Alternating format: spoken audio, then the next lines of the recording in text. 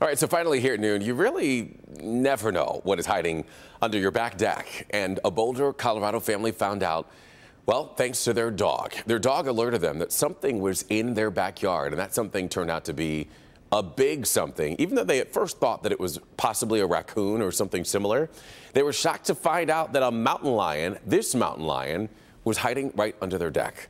Colorado Parks and Wildlife helped to wrangle the animal on Sunday. They say that it's not a fully grown adult, but a scary mountain lion nonetheless. It weighs about 120 pounds.